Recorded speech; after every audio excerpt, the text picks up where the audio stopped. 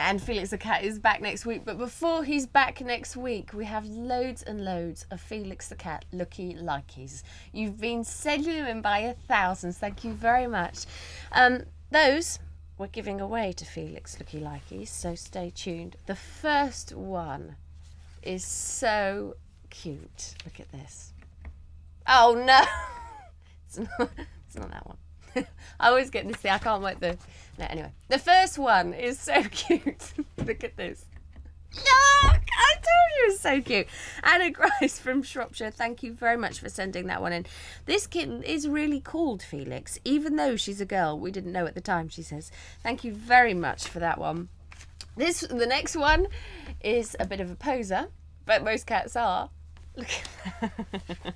Tart, Jessica from Norwich, thank you very much, Jessica Ball, for sending in this photo of your cat Figaro, who indeed does look like Felix the cat. He's a Felix the cat looky-likey, although it says on the back he's 10 times more stupid. It's not very nice, is it? I hope he's not watching. This one is half asleep. Simon Blades from Wirral, thank you very much for sending in the photo of your cat Dennis, who indeed does look like Felix the cat. Here's another one, sleeping on a dustbin, from Lauren McGinty. Thank you very much for sending that one in. If you want to send your Felix the cat in, then here's the address: Children's BBC, PO Box 4567, London, W126AA. We can't return them, but we can show Joe 90.